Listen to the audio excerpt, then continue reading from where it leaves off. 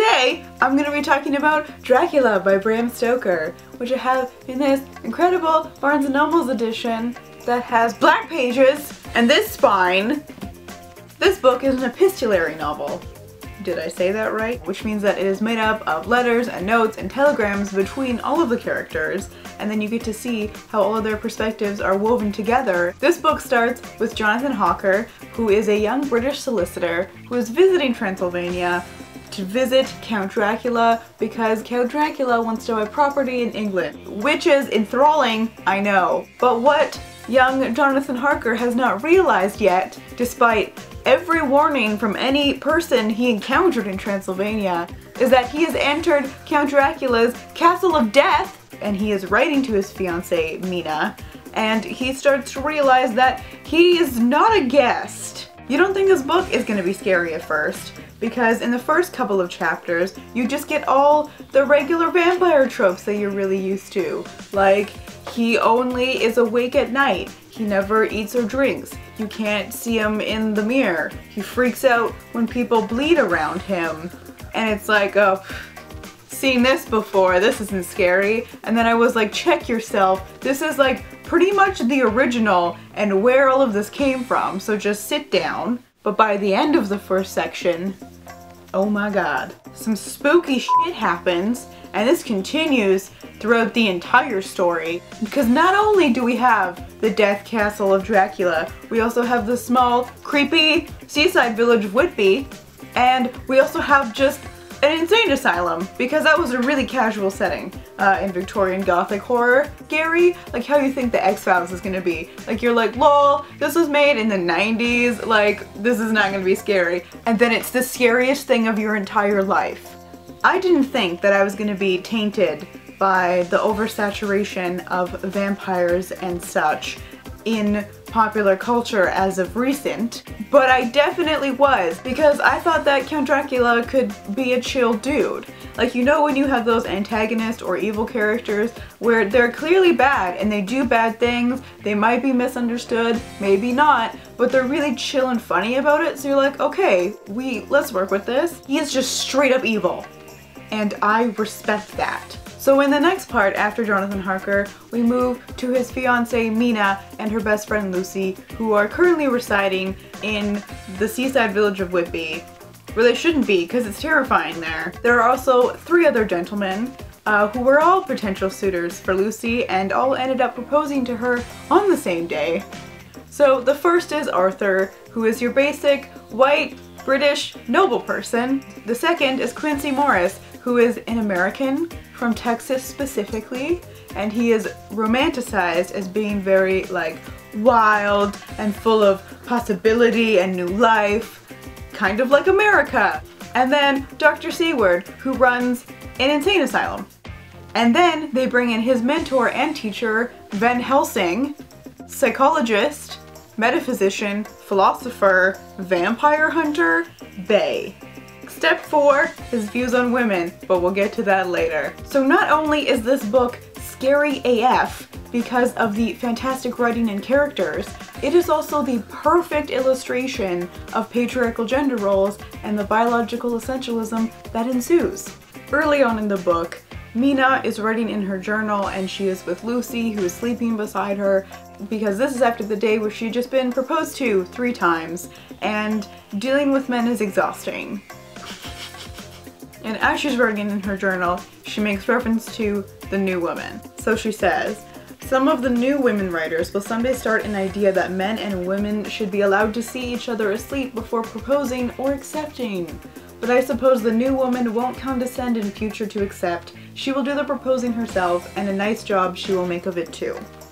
To give you a very brief feminist history lesson, the new woman is an important concept in first wave feminism. So this idea was actually popularized by Henry James in how he wrote his heroines, but the concept actually first appeared in an article by Sarah Garland called the new aspect of the woman question. So women, or characters that fulfilled the concept of the new women, were women who challenged male-dominated society, and they exercised control over their own lives, socially, economically, and personally. So a lot of this is actually based on young American women who would come and like hang out in England, and they would just travel around, do whatever with their money, and not get married immediately and have children. Because again, first wave feminism, white rich people. So there's reference made to this feminist ideal, and then we have the rest of the book. Why this book is such a good example of patriarchal gender roles is because they literally talk about the man's brain and the woman's brain, especially with Dr. Seward and Van Helsing, who bring in the aspects of psychology and science.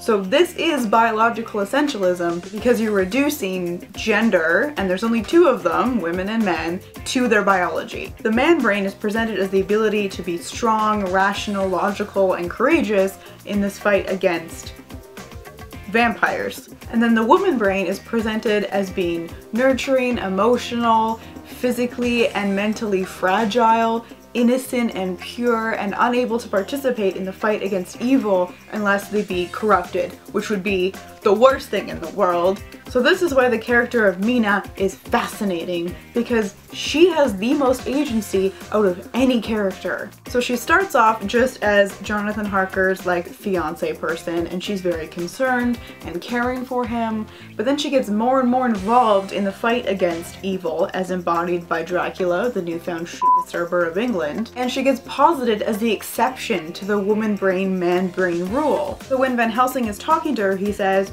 "Ah, that wonderful Madame Mina, she has a man's brain, a brain that a man should have were he much gifted, and a woman's heart."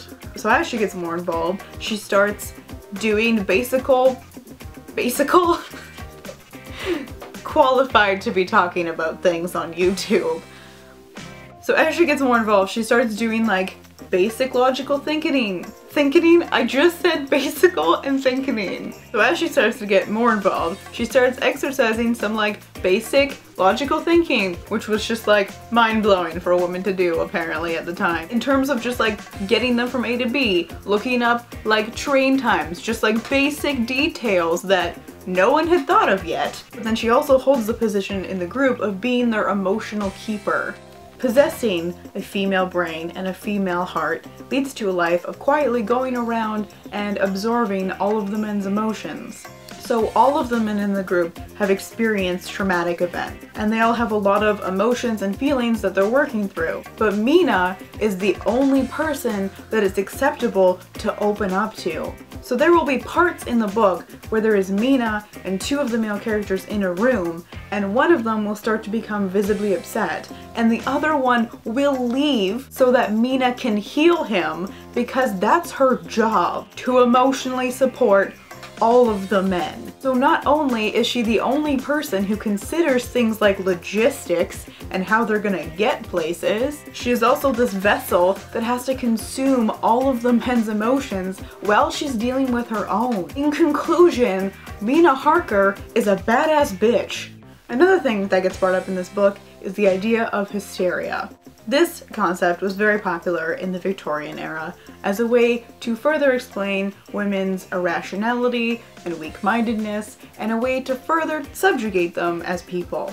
This is something that is again brought up by Dr. Seward and Van Helsing, especially whenever they're just like talking about women in general. But then Van Helsing goes through what's actually described as a hysterical fit, but it's seen as a legitimate response to a traumatic event, whereas anytime Mina gets slightly upset about anything, they're like, she's gonna be hysterical, we gotta stop, guys. This is hysteria, hysteria.